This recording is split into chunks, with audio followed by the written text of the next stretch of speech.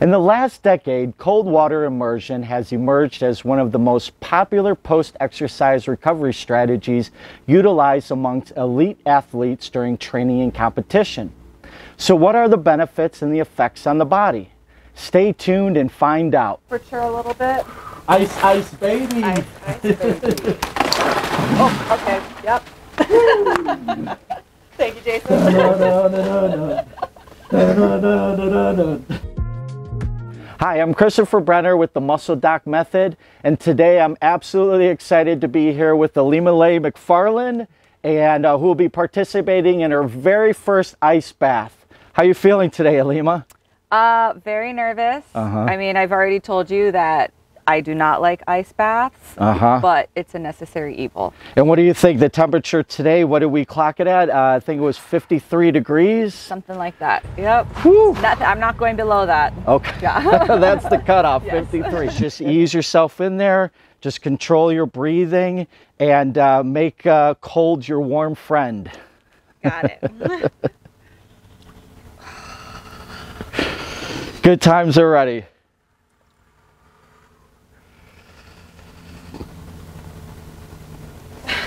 Nice. Good job. Good job. First, let's talk about weight loss. Taking ice bath has been popularized in part due to the effects of cold on weight loss. One of the body's ways of responding to cold is to increase metabolism to produce heat to warm the body and in the process burn fat. Pretty cool, right? This better be making me skinny. This process is partly regulated by norepinephrine, which we know is significantly increased by cold exposure by anywhere from 2 to 5-fold depending on the intensity of the cold and the length of the exposure. Norepinephrine increases mitochondrial biogenesis in the adipose and muscle tissue, meaning new mitochondria, which are the energy-producing powerhouses inside our cells. And the byproduct is the generation of heat, an adaptive mechanism to help warm us up.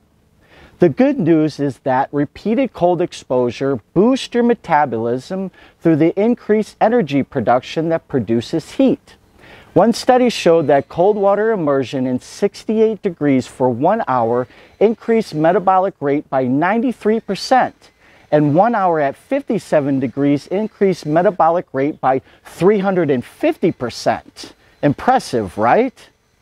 Next, let's talk about muscle mass, endurance, and recovery. When it comes to cold exposure in the context of exercise, there are two important factors to look at. One, the type of exercise being done, and secondly, the timing of cold exposure in relation to the exercise. Immediately after exercise activity, there is a spike in the production of pro-inflammatory molecules that are important in muscle tissue repair. This is necessary to activate genetic pathways that contribute and play an important role in muscle hypertrophy. An example is our immune system produces high levels of anabolic hormone IGF-1 in response to muscle tissue damage. Next, the body has an anti-inflammatory response to the inflammation that peaks about 1 hour after training. At this point, some of the anabolic hormones, such as IGF-1, return to pre-training levels. In the case of cold exposure or ice baths immediately after training, this may undermine certain beneficial effects that come from the inflammatory response caused by weight training, powerlifting, or strength training. In a 12-week study following 21 physically active men, cold water immersion directly after weight training blunted long-term gains in muscle mass and strength compared to the control group. A better post-workout intervention for strength training would be hypothermic conditioning through Sauna Use. Check out my video in the link in the description. Let's go back to cold water immersion. What about endurance athletes? Do you remember earlier I was talking about mitochondrial biogenesis? Well, that is important if we want to talk about endurance activity. That's because mitochondria and the density or number of them in the cell affects our aerobic capacity.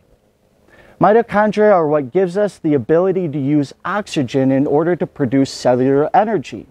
And if we have more of them, it can be said we may be more adapted to aerobic activity. Here's how that works. Cold exposure activates a gene called PGC1 alpha, which makes more mitochondria in the muscle. More mitochondria per muscle cell directly translates to more aerobic capacity. Exercises that are highly aerobic, such as mixed martial artists, cycling, boxing, or running, has the characteristics of being very metabolically demanding and thus require more muscle fibers in the type 1 configuration that are oxygen using and are fatigue resistant versus type 2 fast twitch muscle fibers used in short-term duration for explosive strength. Performance enhancement were shown in endurance athletes that were associated with reduction in inflammation. Too high levels of pro-inflammatory molecules post-exercise can result in acute performance deterioration and muscle damage. In a study including elite tennis players, it showed a 2.5-fold decrease in pro-inflammatory markers and a 23% increase in anti-inflammatory properties, which play an important role in muscle repair.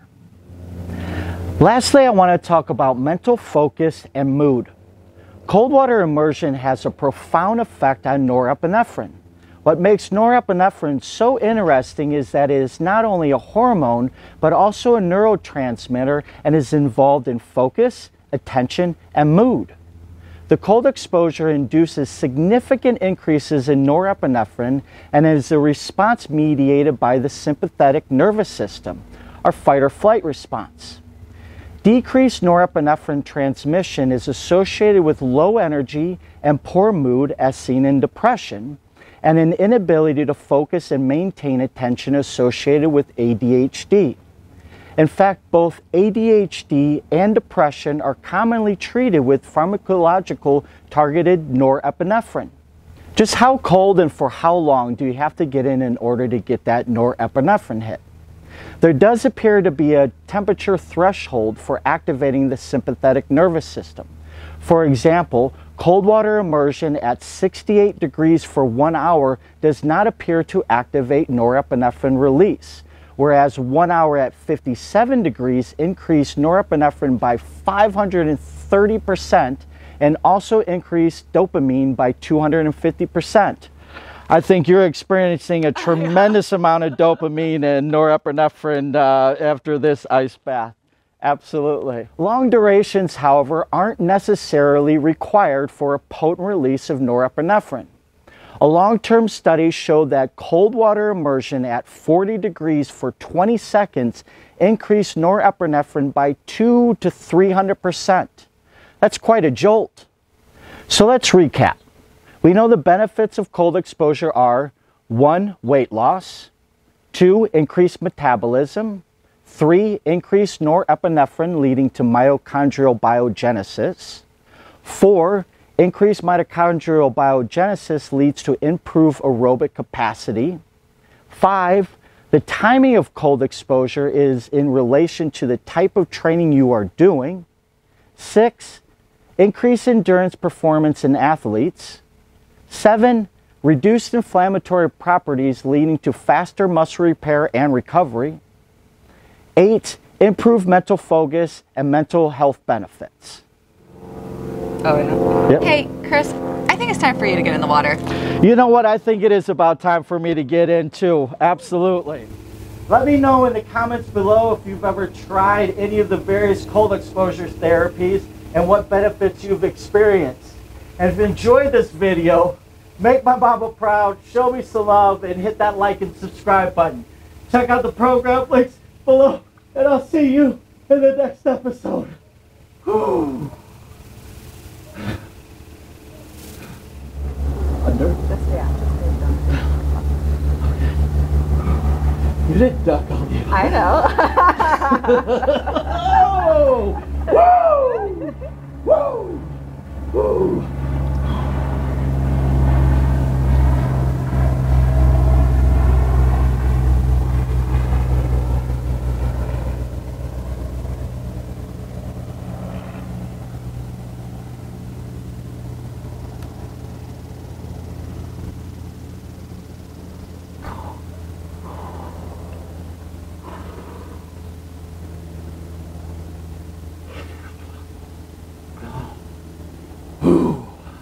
feel alive.